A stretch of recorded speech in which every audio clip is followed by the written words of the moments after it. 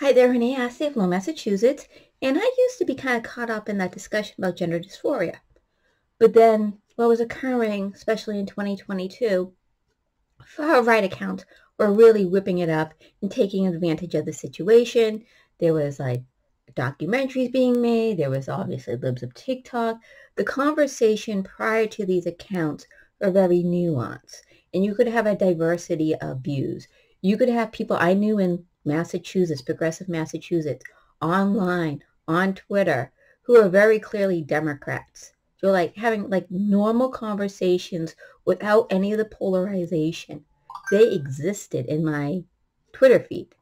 But by late 2022, especially when Elon Musk took over, those accounts became radio silent. So there was a nuance of a moderate voice. People who even identified as Democrats were like, let's reassess what accounts for gender dysphoria.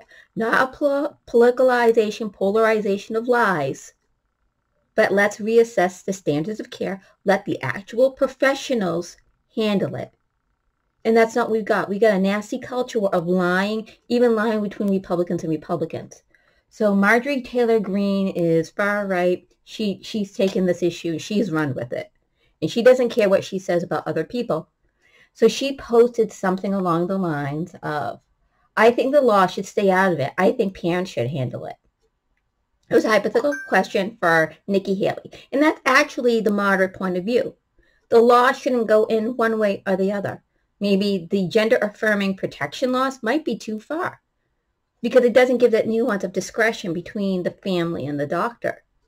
But that banning it is also not the right answer. It's just the flip side of the polarization. So this is actually the moderate view. I think the law should stay out of it. It could be applied both ways. I think the parents should handle it. But the 19-second clip of June 23 interview with CBS didn't include was context. This is a job for the parents to handle. Then when that child becomes 18, if they want make more of a permanent change, they can do that, Haley added in a statement. That was cut out of the libs of TikTok post. That was cut out of the libs of TikTok post. These are the people who are polarizing you, angering you, want to call everything groomer.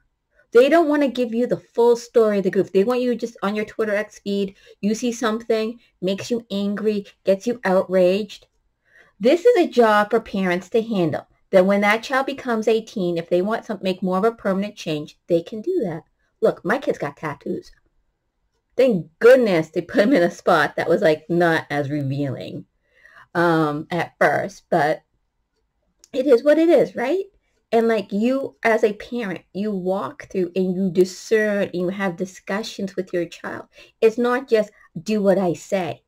Your job is a part of discipline, is to be a teacher, is to teach, discipline, disciple, teach, right? Yeah, sometimes we do have the final say.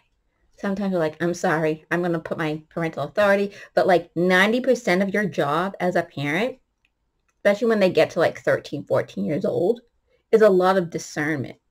Like I sit down with like IEP meetings for my son who is now no longer probably needing an IEP, thank goodness.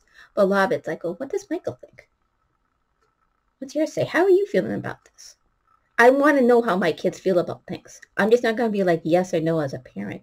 And it's not like when they're 3 years old and you're like, how do you feel about like this? You know, sometimes you're going to be yes or no when they're 3 years old because they can't do any discernment when they're 3 years old. But by the time they're 13, they have a lot of discernment. You better be as a parent ready for it and prepare them for them to be able to discern their own lives. Oh yeah. Libs of TikTok, lies. Lovely. And and child sex change to the list of reasons why no one should support Nikki Haley. That's not true. That's not what Nikki Haley said. You know that, but it's just they don't care about the gender dysphoria issue. They are using it for a polarized culture war. Love you all.